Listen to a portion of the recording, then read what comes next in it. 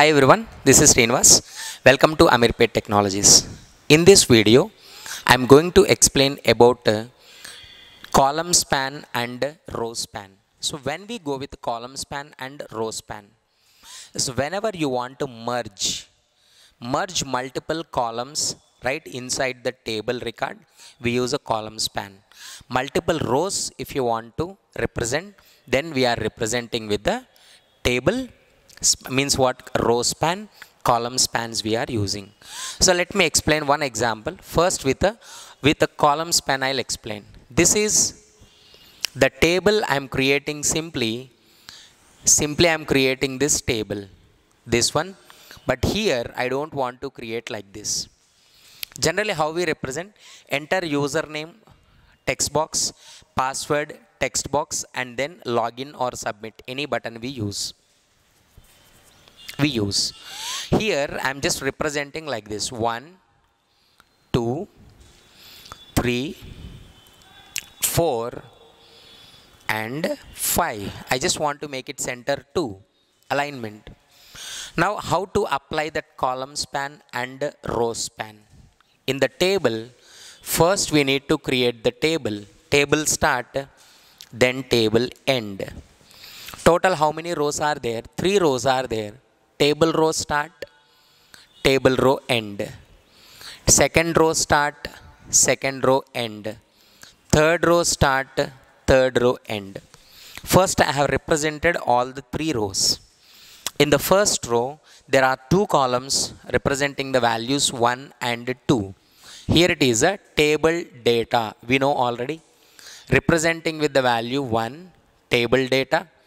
Next representing with the value 2 is a table data, and this one too, table data, is a value 3, and here it is a table data as with the value 4. Up to here it is okay. Now go to that last one. Right here it is the 2 columns you need to merge. So how to represent? That is the table data TD. In this one, we need to use the attribute call span. How many columns you want to merge? 2 columns I want to merge. Okay, then use that 2 columns I want to merge. Then, right, whenever you merge, if you write 5, the 5 will appear to the left side. It will align to left. No, I want to make it center. Then after call span, you need to specify that align equals to center. That is close. Here we represent 5 and this is data. Table data. Look at this. How many columns are present in the third row?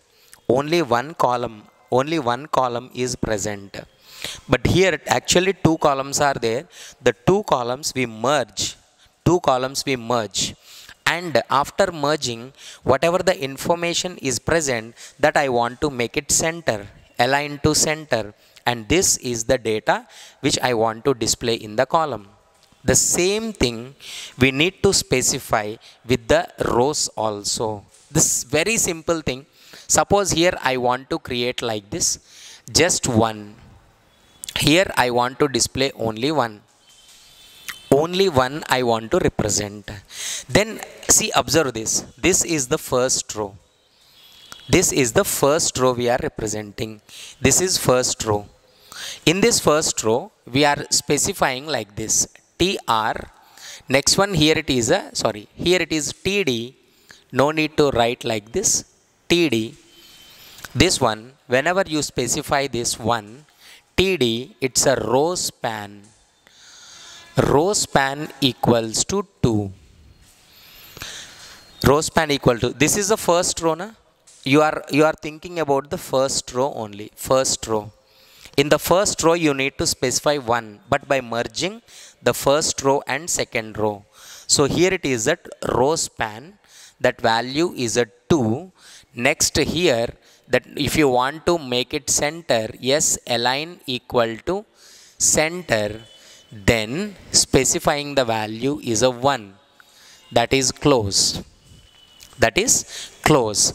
It is completed. First row completed. No. In the first row what is present? 2 is also present.